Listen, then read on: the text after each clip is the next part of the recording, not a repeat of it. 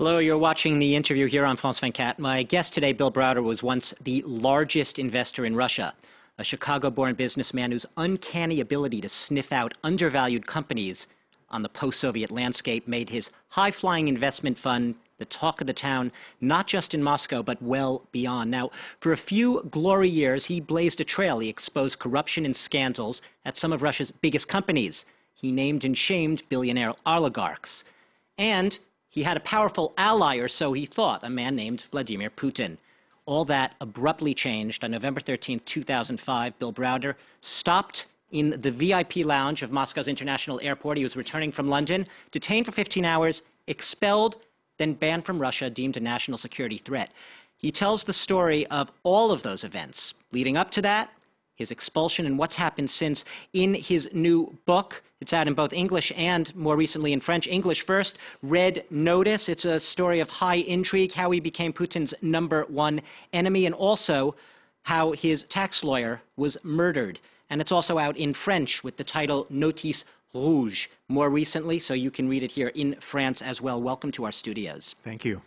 Bill, you've been to hell and back, to say the least. 10 years later, you're still banned from Russia, although they'd love to have you back and put you on trial. You were convicted of tax evasion in a Russian court. No one recognizes that outside of Russia. I want to start with Boris Nemtsov, though. A lot of the world and much of Russia is shocked at his, what's being called, even Putin calling it a political assassination. You yourself warned at the end of your book that you suppose you could be a target one day of Putin or members of his regime, and if someone were to find you dead, you'd know who to blame. Yes. What are you thinking now?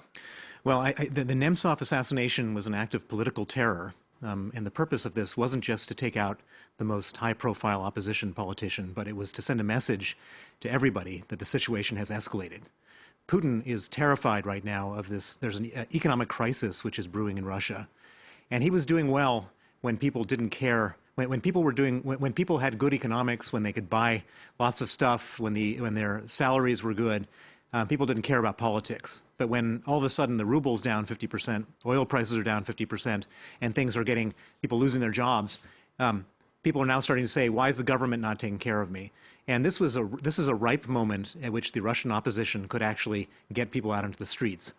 And Putin is scared of that. And so, nobody can prove that Putin did it, but he's most likely suspect in this murder. And, you know, what's amazing when you're reading your book, it reads like a political thriller. It's also a cautionary tale, I suppose, of what happens when you cross the Kremlin. But he was your ally. You were exposing corruption, the pillaging of state assets, really, at companies like Gazprom, the biggest company in the world, the state gas monopoly, UES, the electricity utility, Sberbank, one of the biggest state banks in Russia. He was helping you. He was sacking the oligarchs as you were exposing them. What happened? Well, so when I started doing my anti-corruption campaigns in Russia, it was roughly around the time that Putin had just come to power.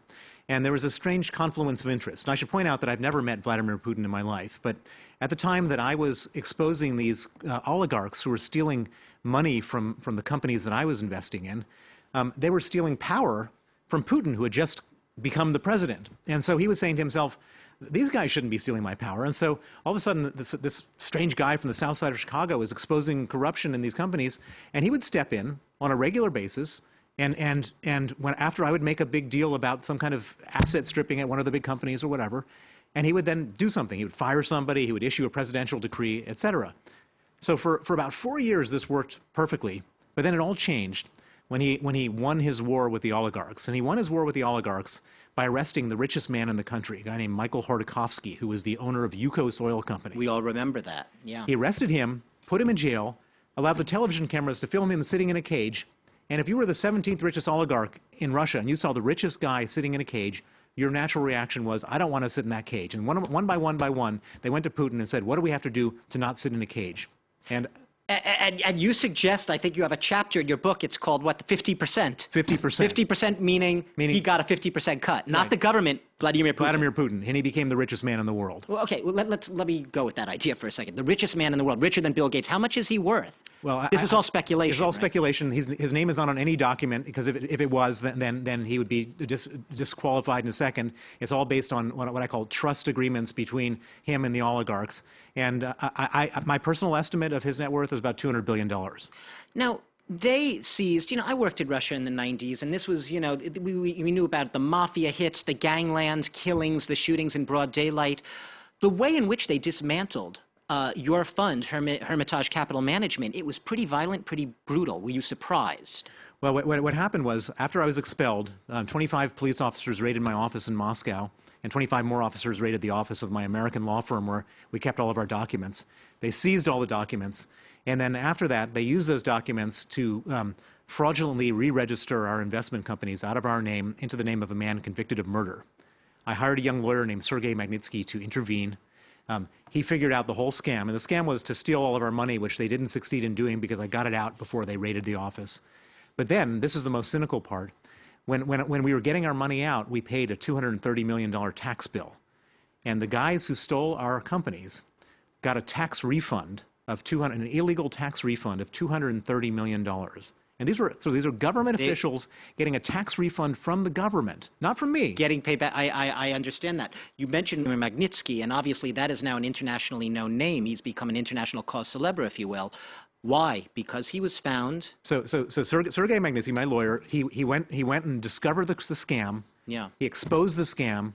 And he testified against the police officers. And then the police officers, in retaliation, the same guys he testified against, came to his home at 8 in the morning in front of his wife and 2 children, arrested him, put him in pretrial detention, and then started to torture him to get him to withdraw his testimony. And this was a Kremlin human rights panel that actually subsequently, their investigation concluded he had been beaten and tortured. They concluded that he had been beaten and tortured. The president's own human rights panel, so he was beaten, tortured, and killed on November 16, 2009, Sergei Magnitsky, 37 years old, wife and 2 children, killed.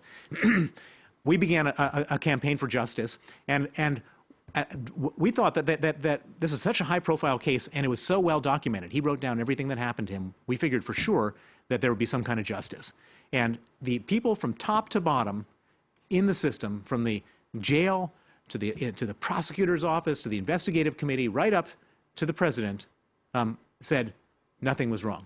But Bill, you did something that very few people who've worked in Russia have done. You actually fought back against Vladimir Putin. You pushed through what is now called the Magnitsky Law. It's in the U.S. Congress, right? And what is it? It's a list of Russian officials implicated in his death, banned from the United States. And there's a resolution in Europe as well. Well, banned and assets frozen. So we couldn't get justice in Russia, so we said we need to get justice outside of Russia. How do we get justice outside of Russia? The answer is these people all do these crimes for money, and they don't feel comfortable keeping their money in Russia. They want to keep their money outside of Russia. And so we went to the U.S. Congress and said, let's ban their visas so they can't travel and freeze their assets. It became known as the Magnitsky Act. It doesn't just apply to Sergei Magnitsky. It applies to all gross human rights abusers in Russia. How many people are on the list right now? There are 34 people on the list. So far, about 30 of them are Magnitsky abusers. 4 of them are from other cases. And our hope is that this becomes the standard, not just for Russia, but for all countries. And there's a global Magnitsky Act which has been proposed in Congress as well to go after bad guys from everywhere, because in this day and age, back in the Khmer Rouge days, they didn't go to Saint-Tropez on holiday, but they do now. It's fascinating because you admit in your book, you say one of the things perhaps you were naive about at first in the early years is as a foreigner in Russia, you thought perhaps you were untouchable, and you quickly were disabused of that notion. You're out of Russia now, but I would assume you don't feel untouchable.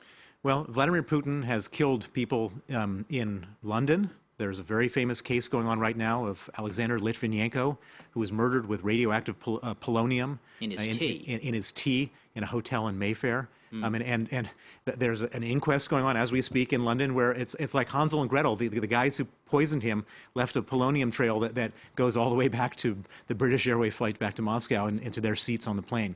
And so we know that Vladimir Putin is capable of doing some very bad things at home and abroad. Nobody is safe. I'm not safe. Do you have security? You have bodyguards? You're living in London now. Well, the one thing to keep yourself safe is you don't announce on France 24. True. Okay. Fair enough. We won't give your whole security detail on France 24. Look, getting on a more serious note, though, Bill, the Moscow Times reported this week that Western businessmen, investors, very, very worried about, more than ever, about the investment climate in Russia, not just the economy. Now, you're a man who once had a lot of faith in Russia's promise and potential, made a lot of money in Russia as well. What do you think right now of what would you say to investors today who are trying to be optimistic about Russia? Well, first of all, anybody who's still trying to be optimistic has just got a screw loose. I mean, it's absurd. I mean, you look at what's going on in Russia. They're running an anti-West nationalist campaign.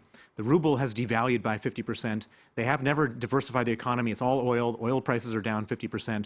They're seizing businesses left, right, and center from using prison, putting people in prison to take their assets away.